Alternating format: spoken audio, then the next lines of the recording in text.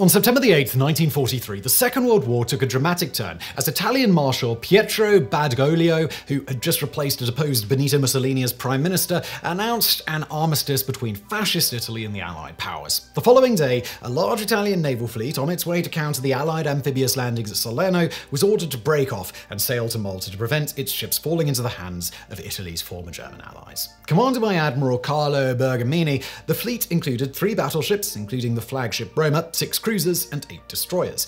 Not knowing the details of the armistice, Bergamini was reluctant to surrender in Malta and instead set course for La Maddalena naval base on the island of Sardinia. On approaching the base, Bergamini discovered it had been overrun by the Germans and instead ordered the fleet to Bonnier, today Annaba, in French Algeria. But as the fleet passed through the Strait of Bonifacio separating Italy and Corsica, it was suddenly attacked by a flight of German Dornier Do-217 medium bombers of Kampfgeschwader 100. The bombers had actually been training the fleet for some time, but Bergamini had assumed that they were air cover promised to him by the Allies. But by the time the Italian anti-aircraft batteries opened fire, it was already too late. At around 3:50 in the afternoon, bombs slammed into Roma and the battleship Italia, causing extensive damage. Her boiler rooms flooded, and her engines out of action, Roma became a sitting duck. At 4:02, another bomb slammed into her starboard side, penetrating her ammunition magazines and touching off an enormous explosion. The ship quickly capsized and sank, taking 1,253 of her 1,849 crew, including Admiral Bergamini, with her. This engagement was a significant moment in the history of warfare, for the weapons that sank the Roma were not ordinary bombs, but sophisticated, radio-controlled missiles known as Fritz X. Though precision-guided weapons or smart bombs might seem like a recent innovation, this technology, like so many others, was actually pioneered during the Second World War. And while these weapons arrived too late to affect the outcome of the conflict, they forever changed the way that modern warfare is waged. This is the fascinating story of the birth of the smart bomb. German research into guided munitions began in 1938 in response to Luftwaffe experiences in the Spanish Civil War. During that conflict, pilots of the Condor Legion, a volunteer air force sent to assist nationalist leader Francisco Franco, encountered great difficulty hitting moving targets such as ships at sea. Much of this early research was headed by engineer Max Kramer of the German Center for Aerospace Research, or DVL, who began fitting regular aircraft bombs with radio-actuated control surfaces. The weapon that would eventually sink the Roma was based on the Ruhrstahl PC-1400, a 1,400-kilogram unguided armor-piercing bomb intended for use against heavily armored targets like battleships and cruisers. The name Fritz X was derived from the PC-1400's original nickname, but the weapon was also variously known as the Ruhrstahl SD-1400, the Kramer X1, the PC-1400X, or the FX-1400. Kramer fitted the PC-1400 with a set of 4 forward stabilization fins and a guidance system built into an annular box fin assembly on the tail of the bomb. This system contained gyroscopes to keep the bomb stable in flight, as well as a set of spoilers that could be deployed into the airstream to control the bomb in roll, pitch, and yaw. These spoilers were controlled via a Strasbourg radio receiver, whose receiver antennas were housed in aerodynamic plastic fairings mounted around the perimeter of the box fins. Aboard the attacking aircraft, the bombardier used a keel radio transmitter and joystick to guide the weapon visually to the target, a set of bright red flares in the bomb's tail increasing its visibility. However, the primitive radio guidance system only allowed the spoilers to be set to full up or full down, requiring great skill on the part of the bombardier. The transmitter could be set to 18 different frequencies between 27 and 60 MHz, allowing multiple aircraft to drop bombs at once without their guidance signals interfering with each other. The Fritz X became fully operational in the spring of 1943, with 750 being produced and deployed. The weapon was only deployed by one squadron, Gruppe 3 of KG-100 Viking, whose Dornier Do-217K2 medium bombers were fitted with special bomb racks for the Fritz X and keel radio transmitter sets.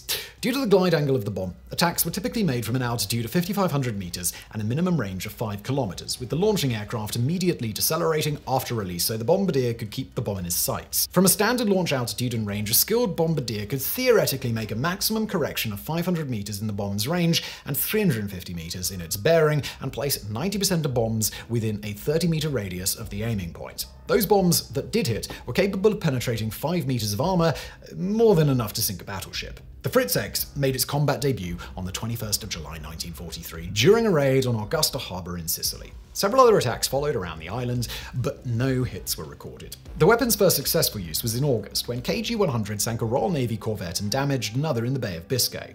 On September the 9th, the unit carried out its historic attack against the defecting Italian fleet off Sicily, sinking the battleship Roma and badly damaging the Italia. 2 days later, they attacked the Allied landing fleet off Salerno, barely missing the light cruiser USS Philadelphia, but scoring a direct hit on her sister ship, USS Savannah. The bomb penetrated the roof of Sea Turret and detonated in the lower ammunition handling room, severely damaging her hull, blowing out her boiler fire and killing 197 crewmen. Savannah languished, half-sunken, for nearly 6 hours before her boilers were relit and the ship limped to Malta for repairs. On September the 13th and 16th, similar fates befell the Royal Navy light cruiser HMS Uganda and the battleship HMS Warspite when Fritz X bombs sliced through 7 decks and exploded near the ship's keels.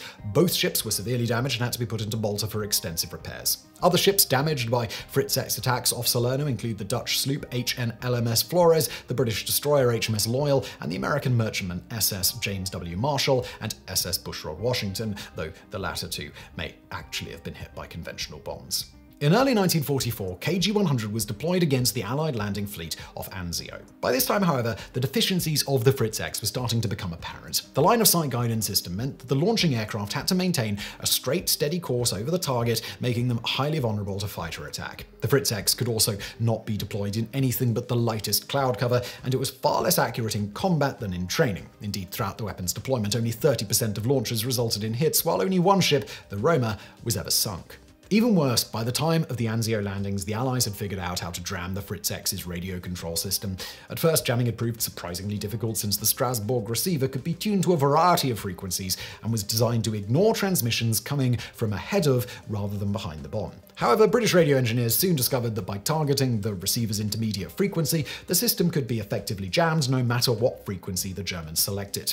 The Type 650 jamming transmitter was first deployed aboard Allied ships at Anzio in early 1944 and succeeded in preventing the Germans from scoring any direct hits with the Fritz X. By the time of Operation Overlord in Normandy in June 1944, radio jamming, plus overwhelming Allied air superiority, had rendered the Fritz X all but useless and it was withdrawn from service. However, the Fritz X was not the only guided air-to-ground weapon deployed by the Germans during the war. In 1939, the Gustav Schwarz Propeller Works designed a glide bomb to allow bombers to attack a target from beyond the range of anti-aircraft batteries. The bomb did not have an active guidance system and instead was fitted with an autopilot to maintain a straight course to the target.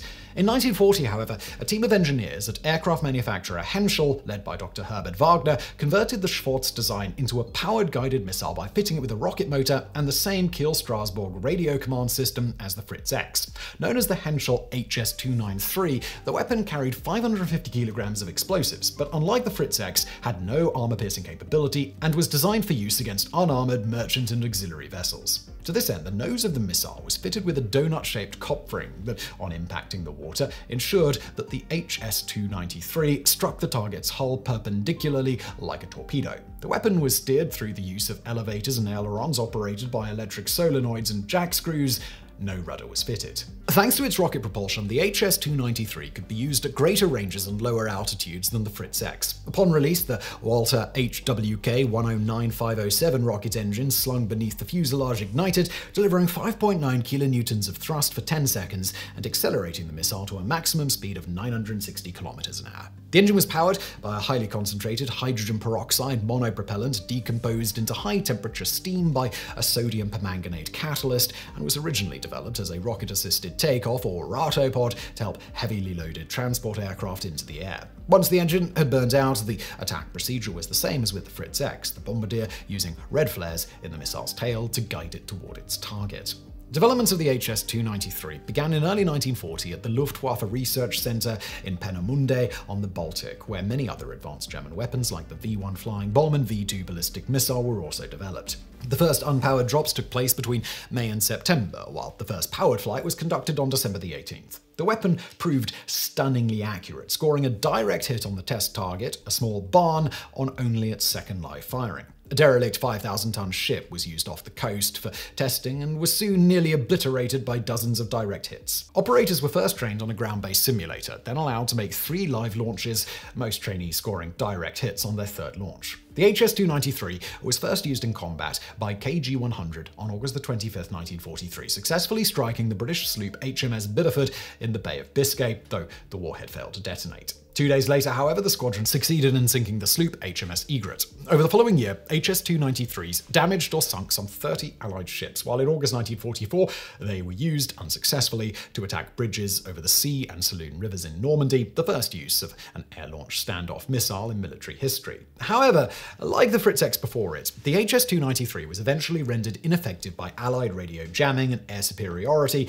and was largely withdrawn from service in late 1944. The last recorded use of the HS-293 was in April 1945, when a special unit of KG-200 attempted to destroy bridges across the Oder River to slow down the advancing Soviets. The attack was a failure, with no hits recorded.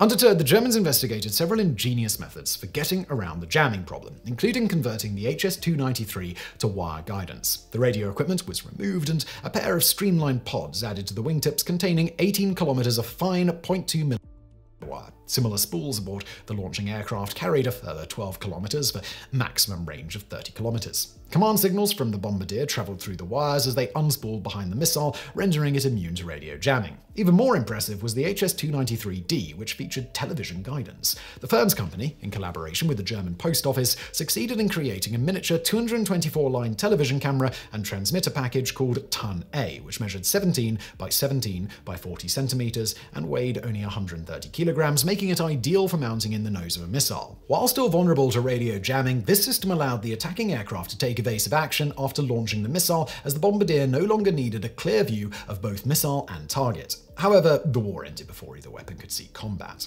One final German smart bomb of note was the Blom & Voss BV-246 Hagelkorn or Hailstone, an unpowered glide bomb designed to attack the Loren radio beacons used by Allied bombers for navigation. Designed to use as few strategic materials as possible, the BV-246 had wings made of magnesite cement molded around a steel spar and carried 435 kilograms of explosives. Carried aloft by a fighter aircraft like the Focke-Wulf FW-190, the bomb was to be released up to 200 kilometers from the target, whereupon it would automatically home in and destroy LORAN transmitters using a passive seeker device called Radarchen. Testing began in late 1944 at the Unterlüß Proving Ground in Lower Saxony, but unfortunately the guidance system proved troublesome and only 20% of the test vehicles flew properly. However, when the V1 flying bomb campaign against Britain proved more successful than anticipated, the BV-246 was cancelled without ever seeing service. Nonetheless, it pointed the way toward modern anti-radiation missiles like the American AGM-45 Shrike and the AGM-88 Harm. But while the Germans were the first to deploy guided weapons in combat, the Allies were not far behind, and by the end of the war actually succeeded in surpassing German technology. In the now largely forgotten China-Burma-India theatre of operations, much effort was expended in disrupting Japanese supply lines by destroying bridges along the Burma Railway. However, these narrow wooden bridges proved challenging for airmen to hit, and much ordnance was wasted on unsuccessful attacks. In response, Major Henry Rand and Thomas O'Donnell invented the Vertical Bomb 1, or VB-1. This consisted of a conventional 1,000-pound general-purpose AN M65 iron bomb fitted with a special box-fin tail unit. This contained gyroscopes to stabilize the bomb in roll, a flare to increase its visibility, and a set of ailerons controlled by the bombardier using a BC-1156 transmitter and joystick in the launching aircraft. Unlike the Fritz X and other German guided weapons, the VB-1 had no pitch or range control and only could be adjusted in azimuth, hence its eventual designation of azimuth only or ASM. This meant that the bombardier still had to release the bomb accurately to ensure it did not fall short or long of the target, making it best suited to attacking long, narrow targets like bridges. The Azon was first deployed in November 1944 by Consolidated B-24 Liberator bombers, the 493rd Bomb Squadron based in Pandasavoar Airfield in India. Over the next 9 months, the 493rd succeeded in destroying 41 bridges in Burma and Thailand, including the famous bridge on the River Kwai, using 1,357 bombs, achieving a hit rate of around 12%. Perhaps the greatest testament to the Azon's effectiveness came on December 28, 1944, when the 493rd used just 9 Azons to demolish the rail bridge at Pinamana in Burma, which had withstood bombardment by thousands of conventional munitions over the previous 2 months. The Azon was also used in the European theatre by the 458th Bombardment Group based at RAF Horsham, St Faith in England. Between June 8th and September 13th, 1944, the 458th carried out 9 Azon missions against railway bridges and oil refineries in France, the Netherlands and Germany, though with considerably less success. Unlike in Burma, bombers over Europe had to contend with intense anti-aircraft fire and fighter attacks, which often forced them to break off from their steady courses and interrupt the bombardier's view of the target and weapon. A more advanced version of the Azon, called the VB-4 or Raison, range and azimuth only, which used a 2,000-pound bomb and allowed for pitch control, was in development since 1942, but entered service too late to see combat. After the war, an even more powerful 12,000-pound version called the VB-13 or ASM-A1 Tarzan, effectively a British tallboy bunker buster bomb fitted with a radio-controlled tail unit, was developed and briefly used in the Korean War before being retired in 1951. And for more on those enormous weapons, please check out our previous video, That Time Disney Helped Give the World a Weapon of Mass Destruction. But while the Azon played a relatively minor role in the Second World War, it pioneered a technique still used today in weapons like the Joint Direct Attack Munition and Paveway, in which regular dumb bombs are converted into precision guidance munition by fitting them with a standardized tail unit or seeker head. Another Allied guided weapon tested during the war was the Aeronka Glide Bomb, or GB-1, which was originally intended to achieve not greater accuracy, but rather greater range. Little more than a standard 1,000 or 2,000-pound bomb fitted with 12-foot wooden wings, a twin-boom tail unit, and a simple autopilot, the GB-1 was designed to be released up to 32 kilometers from the target, allowing the attacking aircraft to avoid anti-aircraft offenses. The weapon had the further advantage of being more likely to hit the sides of buildings and other structures, rather than just exploding harmlessly in the open like conventional vertically dropped bombs. Too large to fit in an aircraft's bomb bay, the GB-1 was instead carried in pairs under the wings of a Boeing B-17 bomber. After the completion of initial testing, the first weapons were sent to England in September 1943 for use by the 41st Combat Bomb Wing of the 8th Air Force. However, local commanders saw fighter aircraft as a greater threat than anti-aircraft guns and deemed the GB-1 too inaccurate, so the weapon was shelved. By early 1944, however, the Luftwaffe's strength had become so depleted that it was decided to finally give the GB-1 a try. On May 28, 1944, the 41st attacked the Eiffel Tower marshalling yard at Cologne with 54 B-17, releasing 108 GB-1s. Yet despite ideal conditions with little wind and good visibility, most of the weapons drifted far off target and only a handful actually struck the marshalling yard. Thus, while the bombers successfully avoided anti-aircraft fire and all returned safely to England, the GB-1 was deemed a failure. Nonetheless, more than 1,000 would be dropped over Germany before the end of the war. However, more advanced versions of the GB-1 were soon developed in order to remedy these shortcomings. The GB-4, like the Henschel HS-293D, incorporated a small television camera in its nose that allowed it to be guided towards its target, irrespective of the launching aircraft's speed or course. The weapon was first deployed in July 1944, but combat trials revealed that the television image was too fuzzy to be usable on any but the clearest days. Though around 1,000 were produced, only a few were ever launched before the project was abandoned. The US Army Air Force also experimented with a powered version called the JB-4, propelled by a pulse jet engine similar to that used on the German V-1 flying bomb. However, this weapon was not yet ready by the end of the war and was cancelled soon afterward. Even more sophisticated was the GB-5, which used a television-based light contrast seeker to home in on targets like ships at sea that were considerably darker or lighter than their surroundings. The GB-6, which had an infrared homing system, and the GB-7, which could either home in on enemy radar transmissions or ride a radar guidance beam projected by the launching aircraft. However, none of these variants were ready by war's end. One variant that did see limited use was the GB-8, which, like the Henschel HS-293, used a radio command link and colored flares to allow the bombardier to guide the weapon toward the target. The GB-8 was first used in early 1945 against the German E-boat pens at Le Havre and La Pallice in France, and while the weapon was nominally more accurate than a conventional bomb, it suffered from the same drawbacks as the Fritz X and HS-293, namely that the launching aircraft had to fly a slow, steady course over the target, making them vulnerable to anti-aircraft fire and fighter attacks.